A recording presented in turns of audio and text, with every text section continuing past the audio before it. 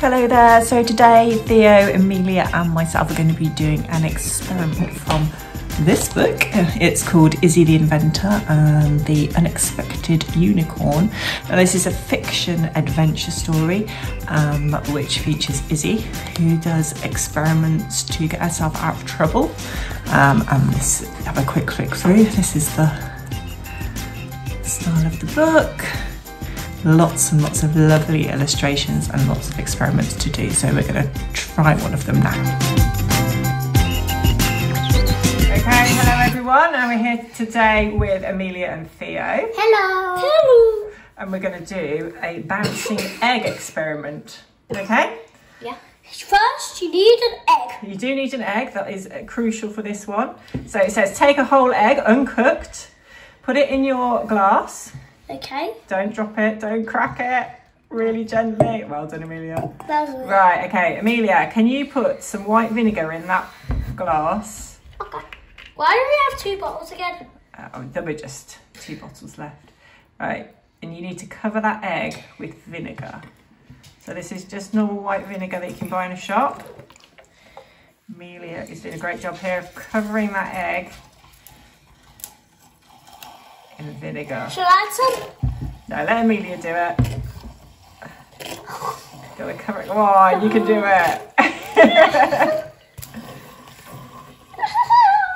Right, perfect. You can't see the egg. That's it. No, that's fine because eggs will float a little bit, so it might just have a little bit showing. That's enough, Emilia. Okay, so can you see it's already starting to bubble a bit? Yeah. So that is the acid in the vinegar.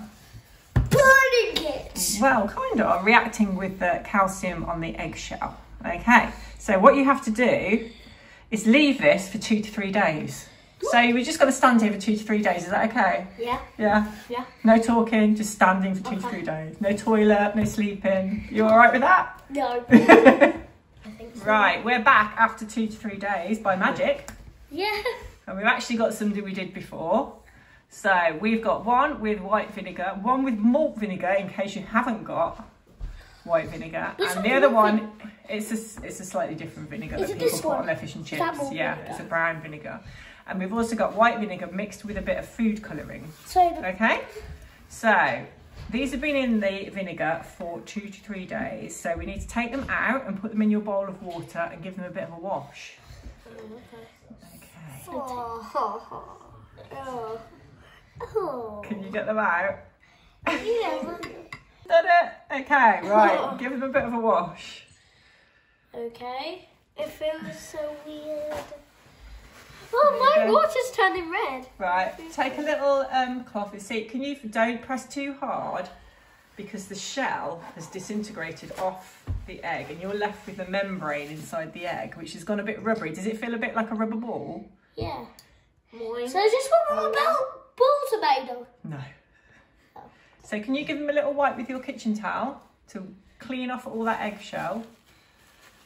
Hey, I'm still giving mine a wash.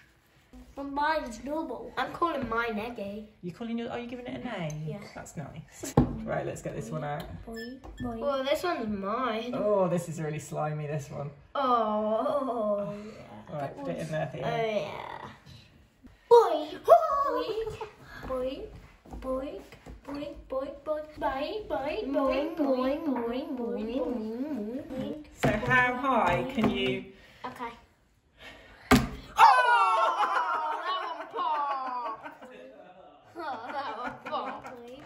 That happened quite quickly, I have to admit. Right, Theo's just bouncing his very gently. Why don't you use this one? So this is the malt vinegar one, it's just gone a bit browner. No, don't. Bounces. The experiment we did today is from the book Izzy the Inventor and the Unexpected Unicorn.